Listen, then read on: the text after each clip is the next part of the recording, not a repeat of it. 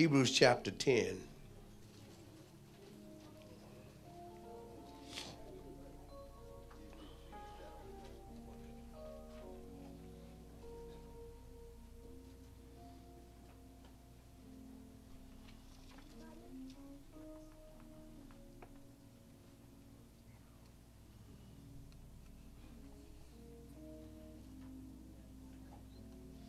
If you're there, say amen. Amen. There are basically three verses that I want to read for you. I want you to listen intently, even though you've heard me quote it quite a bit. I want you to listen.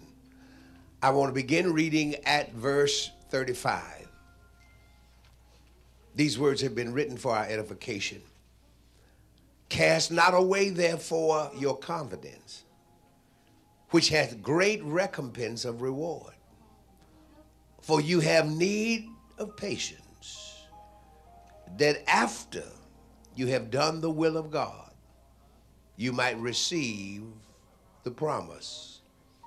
For yet a little while, and he that shall come will come and will not tarry. God bless you.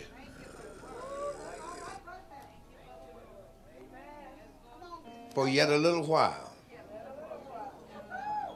and he that shall come will come and will not tarry.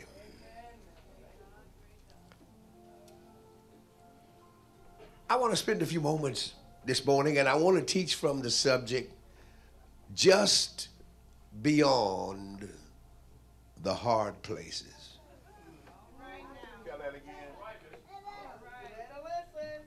Just beyond the hard places.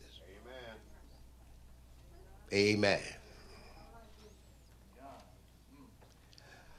You know, as Christians, most of us can testify to the fact that even as a child of God, living as we do in this present world, can present us sometimes with some very challenging and difficult and disturbing and even frustrating periods in our life. And I chose the word period because I didn't want to use the word moments. Because sometimes moments signify that they're just brief. But how often has been our experience that some frustrating things last longer than just a moment. Yeah. All right. Yes. So there are literally periods of difficulty and periods of challenges that we face. Yes, right. We've in fact learned from our own experience, our personal experience, that storms do not discriminate. They are neither partial, they are not particular. They can come upon us suddenly and treat us so intensely and hang on to us so persistently. Difficult times. And we can so easily and so often find ourselves struggling in the midst of a persistent, stubborn, unforgiving problem. We can find ourselves there. A problem that's battling against our faith. It may even be a problem that has exhausted our thinking. You ever been in that place where you're tired of trying to find a solution? Amen. If you're honest, you say amen. Amen. A problem, in fact, that seems to be outlasting our prayers and all of our petitions. A real problem.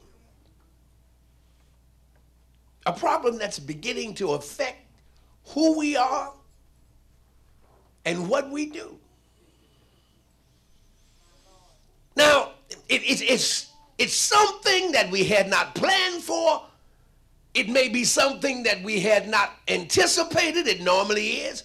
Because you see, we had already painted this very different picture of how our lives were going to be. That's right. That's right. We had set in motion a very specific course of events. We had mapped out this unique direction we were going to take. Number of goals that we were going to accomplish. That's right. Milestones that we were going to reach. All right, talk to him now. Talk to him. Blessings that we were all going to receive. That's right. Acquisitions that we would make. Things we would possess. It was all pretty much laid out. And it was either in progress or just about ready to take off.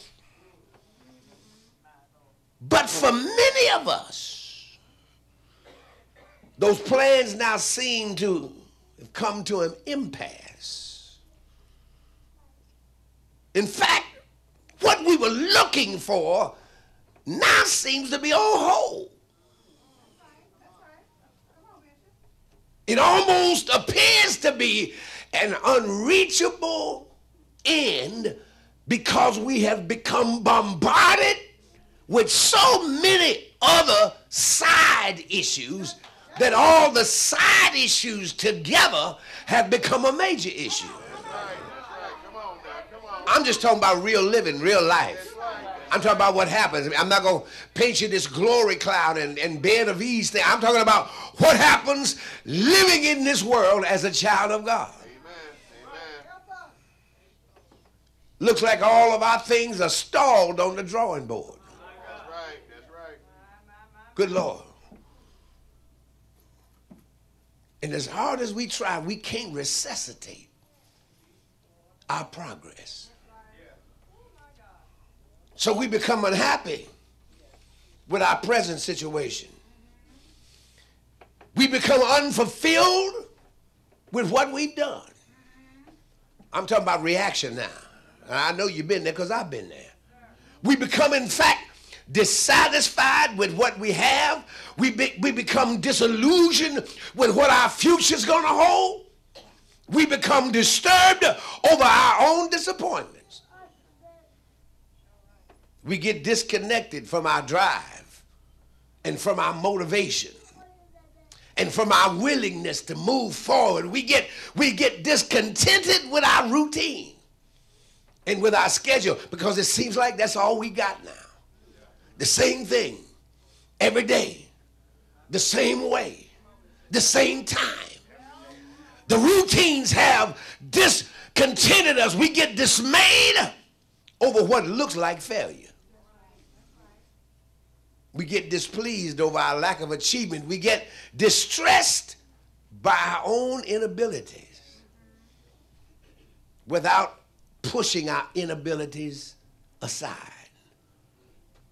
So what happens? So we halt any further effort.